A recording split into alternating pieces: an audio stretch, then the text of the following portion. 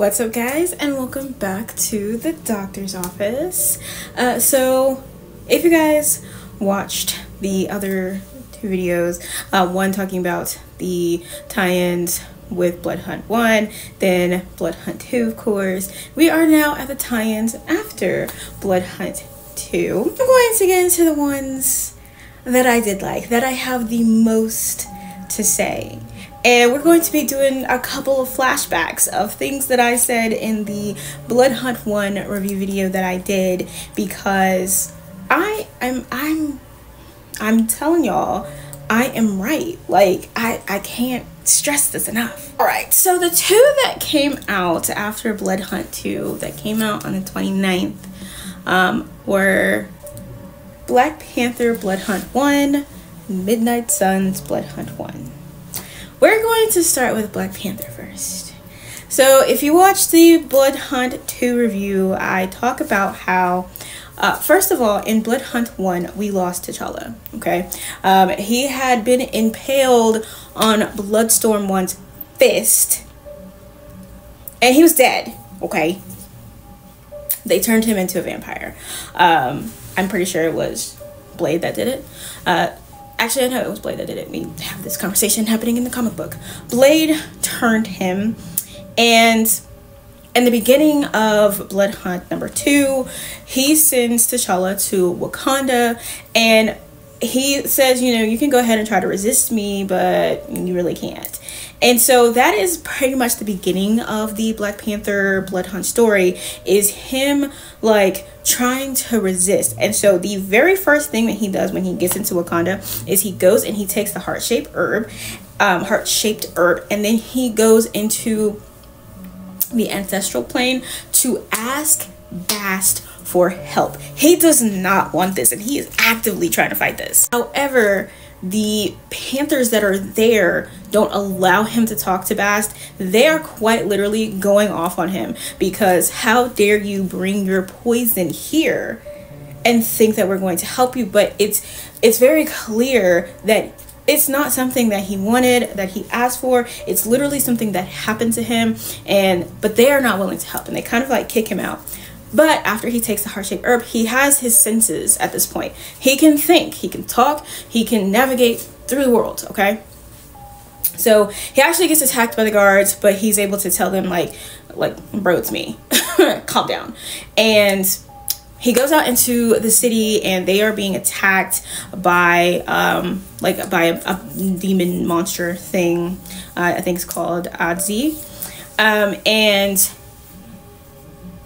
it was feeding on a woman, and he ends up killing it, and he runs into his sister Shuri. She allows him to drink her blood, but he can tell that she's so upset and so disappointed and so hurt. So, you know, he ends up leaving because Blade is in his head telling him, I sent you there for a reason. So he's supposed to be going to look for this ancient temple that has been hidden away, and Blade wants it. And Blade is going to destroy Wakanda if T'Challa does not get him access to this temple. And I think that is very, very interesting. So he's still trying to resist. He's trying really hard, and he's having a conversation with Shuri. And Shuri mentions the fact that Latveria is actually not being attacked right now because Dr. Doom is doing a pretty good job of protecting it. And maybe they should talk to Doom. And he's like, fuck no. Do not go to that man. And she's like, hello? We're dying. The people are dying. We need to go somewhere, and it cannot be here. And he realizes that the longer he stays, the more danger he's putting his people in, and he as a king cannot do that. And he's like, you know, I'm the ruler. And she's like, you cannot rule yourself, let alone any of these people. That would be me. Get him, girl. Tell him about himself. Because even though he's trying, like, actively fighting this, he's not gonna win this. Now, he actively decides that the only way that he can protect them is by going into exile. So he goes to like their area where they keep all of their panthers, and he's there by himself. He has a spear. Mind you, the Dora Milaje are trying to take care of the vampires in town and everything like that. And the panthers are like, it's time, it's go time. And then it's supposed to be at some point in time, probably in the next one, that he has a showdown with his sister. and I am not looking forward to that. I am and I'm not. This is putting a lot of strain on family, and it is heavy. Like, this is heavy fucking hitter, okay?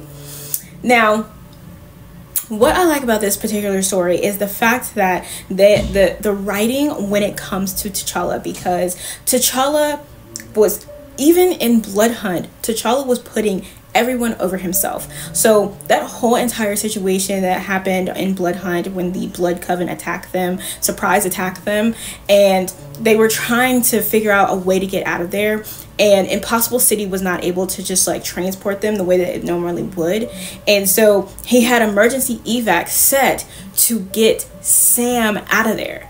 Like, his immediate thing, and him and Sam are like this, so his immediate first thought was, I have to get my brother out of the fucking way. So he got Sam, he's like, Impossible City, emergency evac, start with Captain America, Sam out of there. And even when the Avengers are at Doctor Strange's house talking, like, you can tell that Sam is so upset when it came to T'Challa. He said, you know, we lost Thor, we lost Wanda, and we lost T'Challa. Like, it was hurt where he's saying, like, we lost T'Challa. I also admire the fact that T'Challa is trying to actively fight this, because again, he is the champion for Bastet, and they were pointing that Panther gods were pointing that out. Like, you're supposed to be the champion, and you come here to this ancestral plane with fucking poison in your blood. Like, what the hell? And he's just like, I need your help. And even after he fought that demon, he had run into his sister, drank some of her blood, and then left, and was trying to like figure out a way out of the situation. Who did he call for? He asked Bastet for help, and Blade is like sitting here calling him pathetic and like, you're gonna do what I say. And as much as I love T'Challa, and as much as I love how he is not making this, like, he's not making it out of there. Now, a couple of things that I find very, very interesting. The fact that when Blade was giving the rundown of the steps of what was happening, he mentioned an Atlantean ritual. Okay?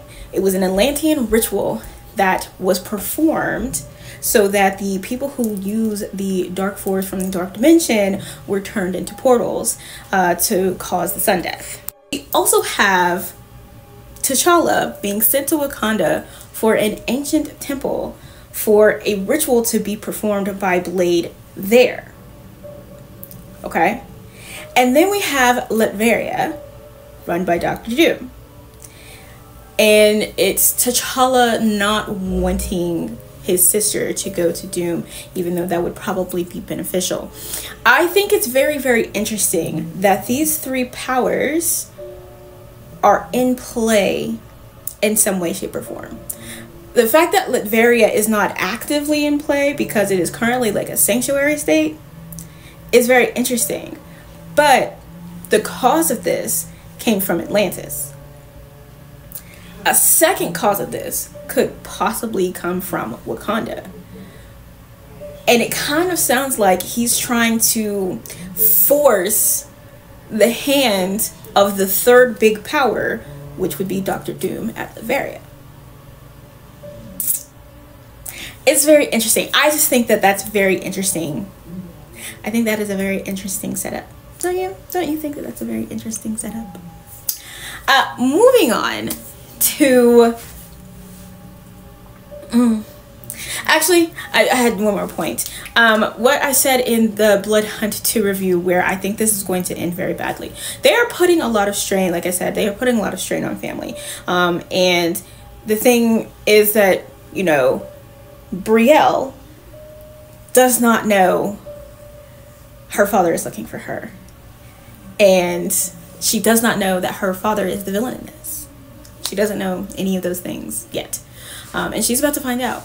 And her father is siring a lot of people, a lot of powerful people. And Shuri has absolutely no qualms about killing who she needs to in order to protect Wakanda. And she kind of almost essentially, she didn't even really hesitate to pull a knife on her brother. She just hesitated to kill him. And I feel like it's gonna come down to the killing of Blade and or the killing of T'Challa, and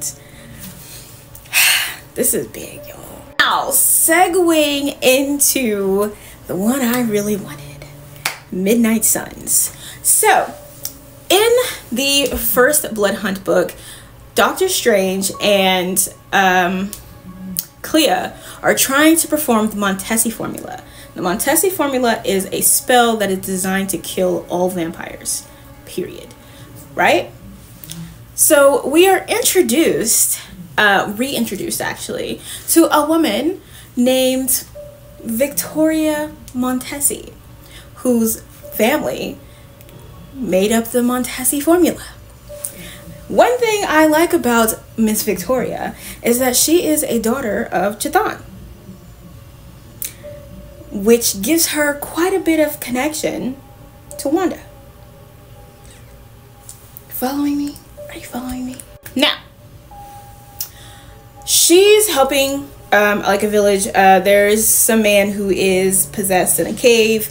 She goes to assist, and she is in control of an enemy of the Midnight Suns. The exact reason the Midnight Suns were created. Lilith. She was able to summon Lilith with no problem. That in and of itself is very interesting. But before we get there, Blade is in a diner. Now the Midnight Suns have made all of these connections, and there is like a military thing. It almost looks like they're MI13. I'm not sure what group of people this is, but it seems that they're very, very close with Blade, especially the person that's sitting in the diner talking to him. And he slaughters all of them. And it's the way he's talking. It's driving me crazy because he does not talk like that. Because he's like, you know, the guy he's talking to is like, how are you? Like, is everything okay? I am well. What the fuck? Why are you talking like that? And he's like, Blade starts like gearing up and he's like, is someone here? And he's like, something is here. Slaughters all of them. Every single one of them. They didn't stand a chance. And then he's standing in the diner fucking crying, saying something is here. Then we get Miss Tulip. Now Tulip shows up at the Midnight Suns like headquarters almost to talk to Danny Ketch, and she's like telling him about like this whole situation is Blade, right? And he's not happy about that either. And he was like, you want us to like kill him? Like what? And she's like, I don't think he would do this if he had a choice. And he's like, so are you saying like he doesn't have, like, what are you saying? And she was like, well, like I found out that, you know, he drank Dracula's blood and like he's gotten increasingly aggressive. Now, remember from the Blade storyline, when they went up against the Adana bound her spirit with a spirit from hell, and so she's like constantly tortured. So this is kind of weird for me because we're coming off of that, because she didn't get healed from what I remember, unless the Adana dying healed her. So I'm not sure about that one. Anyway, she ends up talking to Johnny Blaze, and Johnny Blaze like, yep, I'm in, let's fucking do this shit, like let's get to him and see what's really going on. And so she gets Danny on board. They are hunting down a monster, and you know, they're ready to do this. They're ready to find out what the hell is going on with Blade right now. However, they do end up having is it Victoria? Hold on. It is Victoria. My memory is terrible. So Danny actually ends up going to go talk to Victoria, and she says that if this is what they're gonna do, they need to be prepared to kill Blade. And he was like, we don't want to kill him, we're just trying to figure out like what exactly is going on. And she says, if he is turning into what I have foreseen, the Midnight Suns are going to have to be the ones to kill him. Like, he's gonna have to die. Oh my god. When I tell you, I'm sitting here telling you now. And mind you, I didn't mention before, Tulip is by herself. Rotha is not with her, which is kind of interesting too. Now, the reason that this one has me kind of, because I've been kind of saying it, I really just think that Blade is tied up in this. And as I said in a video ago, some of this is definitely Dracula's fault. And I'm not saying that Dracula did it on purpose. I don't think Dracula knew that this situation was gonna happen, but he was definitely prepared for it. You know what I'm saying? And I really just, there's so much going on tied to that Blade series, and the Adana, and how simple it was for the Adana to just be gone. You know what I'm saying? Like, because you know, I said the Adana has not been killed properly because it just felt too easy at the end of that. At the end of that Blade series, when that assassin killed her with the Lightbringer, it felt too simple. You know what I'm saying? Like, there's a lot of things at work, and it is driving me insane at this point. I just cannot wait for this story to continue. These tie-ins are tying. Do you hear me? These two tie-ins, Black Panther and Midnight Suns, I've been waiting, because I just knew that they were going to give me the details that I felt like I was missing, and they did not disappoint. You know what I'm saying? And even though it's not the complete list of Midnight Suns, we're supposed to get the rest of them. Of course, they're gonna go like grab the rest of the people, but I love the idea of having a team that Blade has been a part of, and they basically feel like a brotherhood, like, coming into play. And the idea that they would be the ones to have to kill him, and then they're going to end up, I think they're all going to end up having to team up with Brielle in order to get this done, because again, he is actively looking for Brielle. He sent the Blood Coven to go get Brielle. He sent fucking why he sent Miles Morales to Doctor Strange is still a question mark for me. But his vampire, like Miles Morales' vampire like powers activating in the presence of Brielle, crazy. So the core things, the things that Blade holds dear, are in the balance right now. The writing for this is just, it is so good. I am so excited for these things right now. Like, Marvel is putting their foot in it. Do you hear me? I cannot wait for like the X-Men tie-ins, like, man. Y'all just don't understand. And it's something every week, right? It's something that's coming out every week. So we do have more coming. I'm definitely going to try to stay on top of these. The